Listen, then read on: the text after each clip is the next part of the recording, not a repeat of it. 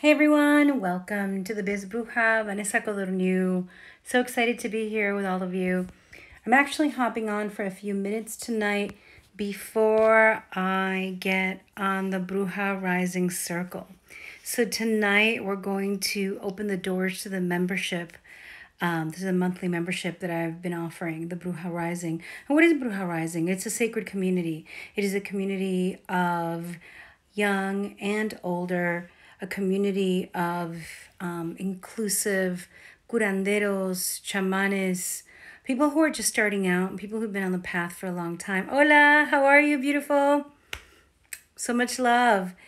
And so I'll be hopping onto that Bruja Rising call in a few moments.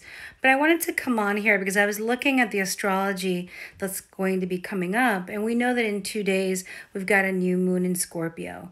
Now, be mindful of just like thinking of new moon in Scorpio. Oh my God, I'm in trouble. That's not how it moves. Hi, beautiful. And it doesn't move that way. The way that it moves is we have got to learn where the actual degrees are in our chart and how it affects us. But in general, the new moon in Scorpio is inviting us to rise above our wounds and to claim our power. We have not been taught that. We've been taught to surrender. Hey, Dollface. Hey, Danielle. Hey, Gabriela. Hey, Margie. We've been taught to make the outside world the power, and with good reason, right? Because if we didn't listen or pay attention to our jobs or to our bosses or to our husbands or to our families, we might be left outside, we might be kicked out of everything. But in 2 days, we're going to be moving into a new moon in Scorpio. Depending on where it lands on your chart, and I think it's 23 degrees Scorpio, so you have to look at exactly in your natal chart what 23 degrees Scorpio is, and I think it's 23. Don't quote me on that. Tomorrow we have Mars going direct. Mars is also one of the rulers of Scorpio. So think about it. Mars going direct, the planet of aggression, the planet of energy, into the new moon. This is a powerful, powerful time. But be mindful not to allow all the videos, all the information that we're seeing online to scare you, to shrink you, to make you feel overwhelmed. You know, this full year has been really co-created for each and every one of us. Hey, starting from zero. So some of you can step into your spiritual path. Some of us can deepen into our spiritual path. Some of us can raise our voices, right? Into the injustices of the world. Some of us are creating sacred spaces, bigger sacred spaces like I am, like Margie is, like many of you are. And so this year that has been tremendously stressful for all of us and collectively draining and stressful, where we don't know if the information is correct or information is not right. Well, that's where we're being invited to go within. New Moon in Scorpio to me is about facing our fears. And it is about engaging in our truest power. And our truest power is not that we're going to go heal someone or we're going to be some big shit priestess. Like I see so many people online trying to present these images of what they think people want to buy. It is about being a human being who has a moment to sit down and breathe and connect to what you were born with. Connect to what you were born with, to connect to the healing power of what you were born with, to connect to the healing energy that you were born with your guiding principles. Each and every one of us is incarnated with guides, incarnated with angels, incarnated with well ancestors, and also those who need healing. And when we're too focused on, oh my God, the news, and oh my God, this one said this, and we're going to be a takeover, and there's going to be this, and there's going to be that. Yes, let us be aware that we don't know what's happening exactly in the outside world politically. At the same time, do we know what the F is happening within us? And I know most of us are hustling and moving our butts, handling family and children and work and education and our health and so on, right? So I get it, right? Because you all know that I've been handling so much as well. But we need to find that moment within ourselves. And so remember that Mars goes direct tomorrow, which means we're all going to have a little more energy. But we also have to be mindful that because Mars is going direct, and in 2 days, it's a new moon in Scorpio, what are we intending? The new moon is always about new energies. But if we're like, uh-oh, oh my God, this is going to happen, we have to be really grounded in the knowing that we are safe no matter what, that we are held no matter what. We have to be really grounded in the knowing that we were always powerful. We've always been powerful. And you know, what I see a lot is people, again, who know this, who know that, and then are proclaiming they're the grand poobah, the great curandera of all time. And then the minute something happens to them, they shatter, right? And no judgment, but there's no need to proclaim anything.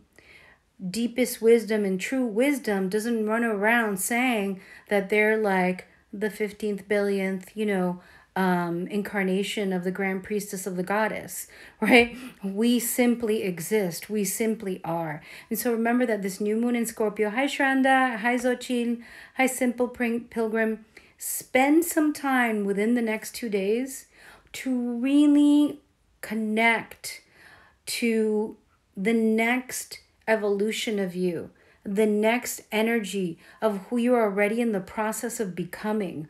Who are you? Who the fuck are you? Or who are you in the process of becoming? And allow yourself to invoke, right? The most expansive version of yourself, no matter how scary it is. Because remember that shrinking and living small and tight, it just gives us back pain. Seriously. And headaches and worries and insomnia or sleeping too much. But this new moon in Scorpio is going to be really strong, very powerful. And then we come into a month where there are going to be 2 eclipses, right? And there's an eclipse, I believe, in North Node in Gemini, which is all about communication. But when it's in North Node, we have to be careful because while it's guiding us to our destiny, because it's in that area, it can sometimes be fuzzy, meaning that sometimes we can get carried away with the thoughts of who we're supposed to be. Like a lot of folks call me, they're like, I'm supposed to be the next Ayanla. I'm supposed to be the next. And I'm like, girl, could you just be the best version of yourself in this moment?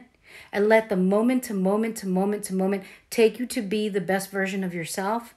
And so just remember that this is a powerful time, that sometimes people say to me, oh, there's a lot of shifts going on. And so I'm exhausted, or this is happening, almost as if the stars are going to do it for you. When there are powerful portals opened up in the stars, they ain't doing it for you. They're opening a door and going, hello, do you want to enter here and face your fears? Hello, walk to this door over here. Do you want to rise up and deal with yourself and choose the things that are going to allow you to let go of what you don't need and to incarnate and embody that which you truly are? And so remember, because there's this idea, hi Vanessa, there's this idea that I see a lot with people. I see a lot of dramatic posts of people like, oh my God, it's a full moon. Or I see a lot of people like, it's a new moon. And I see a lot of this weirdness, and maybe it's trendy or cool. I'm not saying that the new and full moon do not affect us.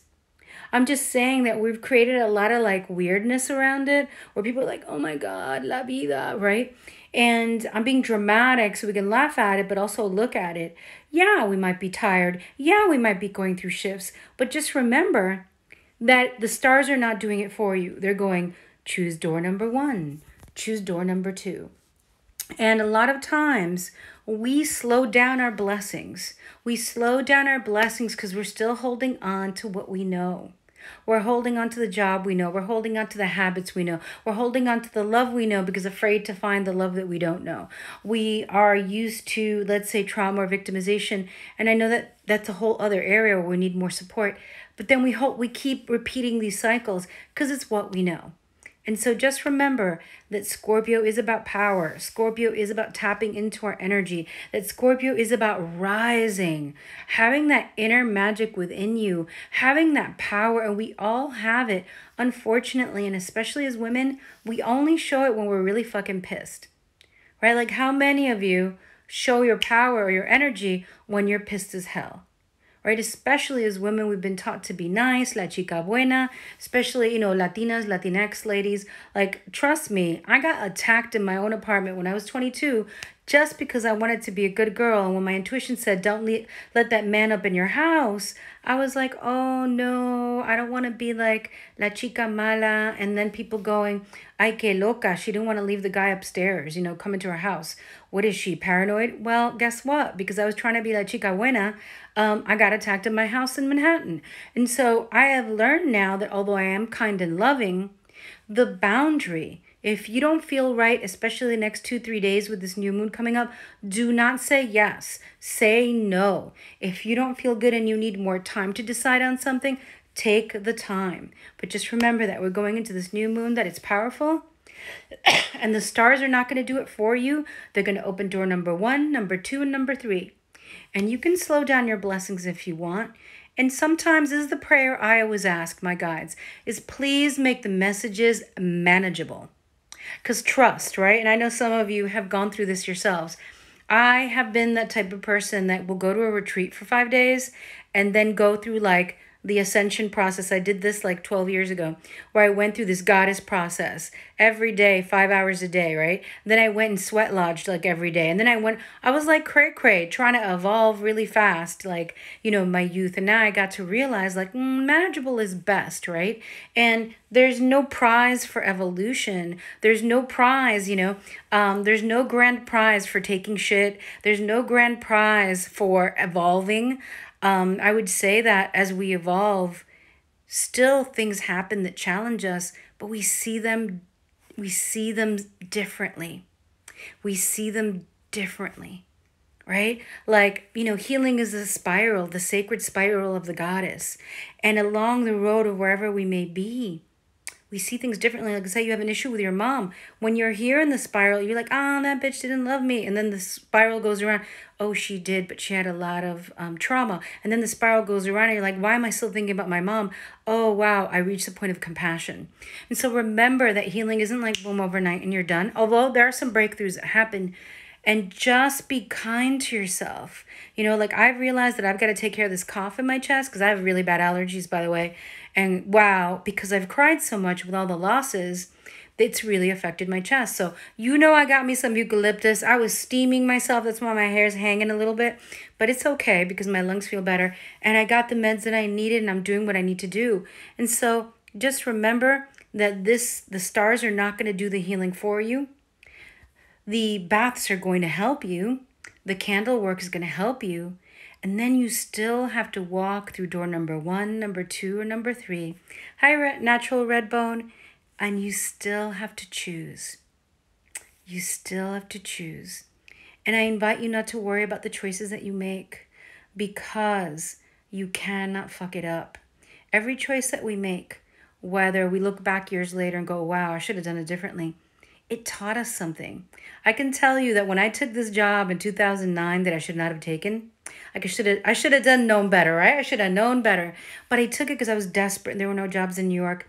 I got tortured in that job, like literally yelled at. And I was in there 14, 15 hours and I would get like, why did you leave? And tumors grew, all this stuff happened to me. I never repeated that again, right? And so these are the benefits of some of the tough times that we go through. We want to be mindful not to repeat them. Now I'm going to hop off, but I want to invite you again. Oh, thank you for your love. Yeah, I love you all. I really do. And I'm so blessed with connecting with all of you online and everything. I'm hopping on now soon to the Bruja Rising Circle. It is a membership support. It is a membership. And what we're going to do every month is one live call and then one mini class.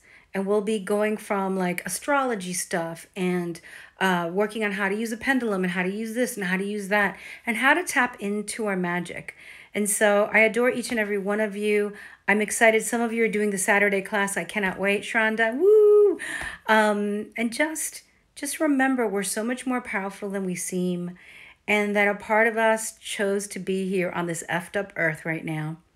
And we need to continue to hold this rooted intention of healing and transformation for ourselves, for the planet, and continuing to pull the energies of the planet into its most greatest alignment, into its most greatest justice, into its most incredible, beautiful, abundant being that it can be. Because the earth is so magnificent.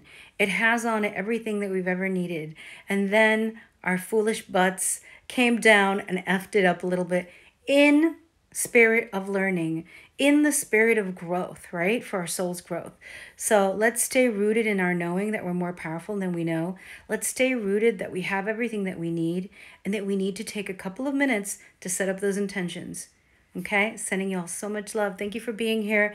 And this shit just came through. I didn't even prepare, but I just wanted to talk to you. So, mucho amor. Gracias, mis amores. Thank you.